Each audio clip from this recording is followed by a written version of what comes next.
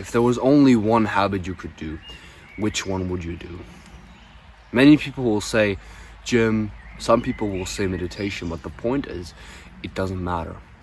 It doesn't matter what you say, because that habit which you confessed to be the one habit you would do if you had the choice to only do one, that habit you just need to max out. Just spam this habit that you just said, I would do this habit if I only could do one. Just spam this habit and you'll be good. Today I'll be talking about the 80-20 principle from the book, The 4-Hour Workweek by by Tim Ferriss. I'll maybe have a link to that book in the description. And in that book, it's the greatest productivity book that I've ever read, to be honest. At some point, it's a little bit esoteric, but it's a very good book. I genuinely recommend you read it. In that book, he talks about the 80-20 principle. The 80-20 principle states that in order to achieve 80% of the results, you only need to do 20% of the work if you do it correctly. Now, in terms of going to the gym, that 20% would, or in terms of building muscle, in terms of building muscle, that 20% would be training, going to the gym, putting resistance on the muscle and contracting and decontracting them. So doing an intense workout is 20% of the work, and that gives you then 80% of the results. The other two things that you need to build muscle is nutrition and recovery. But let's be honest, you cannot recover yourself to have a good physique. You cannot eat your way to a good physique. You need to train, and then on the side of that, you need to recover and you need to eat correctly to get 100% of the results. Who do you think is going to build more muscle? The guy who has perfect workouts in the gym, but he eats Rice Krispie and all those estrogenic things outside of the gym. But his workout sessions are great. He trains like one of those 80s bodybuilders who scream and break machines in the gym and stuff, who bend the bars. He trains like that, but his nutrition is shit and he doesn't recover.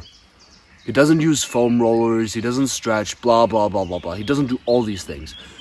And then there's a guy who only does recovery, has shit training sessions, does 3 sets with 0 intensity, and he does foam rolling a little bit, and he stretches, and he has those habits maxed out.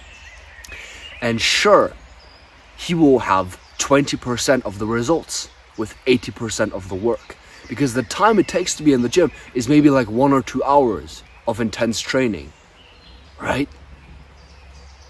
So that's 20% of the effort of your day, or even less, and it gives you 90% of the results, 80% of the results.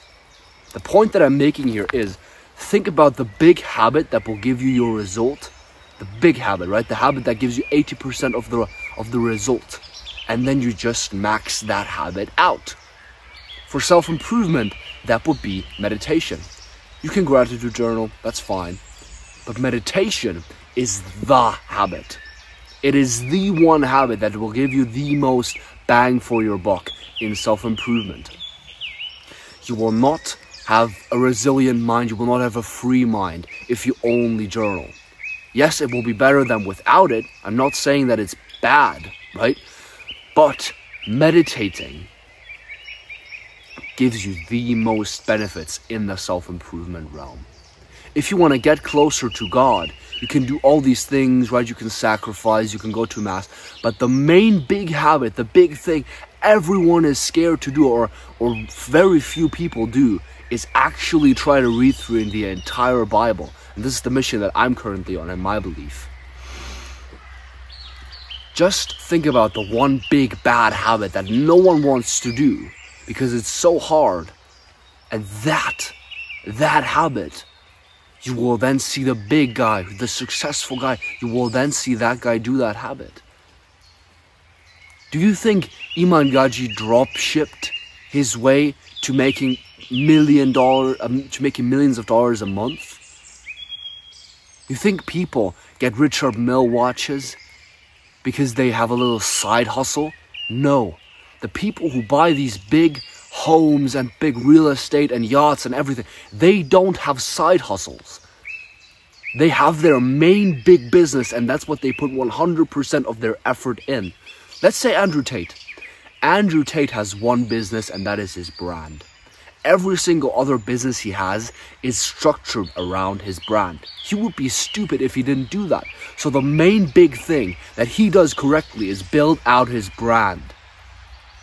People who buy the shit or want to buy the shit he buys, or who want to get into Hustle's University, they don't mainly do it because they want a coach. If they wanted a money coach, they could go to someone else. But why do they specifically use Andrew Tate as their money coach? Because they like his brand. And therefore the main big thing Andrew Tate is working on is his brand.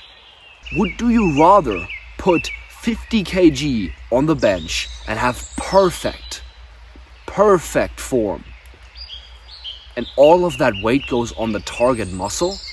Or do you rather have 100 kg on the bar, do 1 or 2 reps and don't hit the muscle, but you hit like the front packs and the traps and your joints and your core is messed up and maybe a little bit bicep even, right?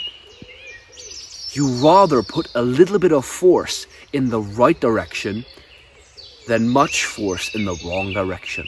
If you want to walk forward, taking 3 steps backwards is not the same as taking 1 step forward. Instead of doing 3 habits that don't bring you forward, rather do 1 big habit that you're scared to do, that's painful, that takes discipline. But that habit is at least a step forward. 3 steps backwards are worse than 1 step forward if your goal is to go forward, which it should be.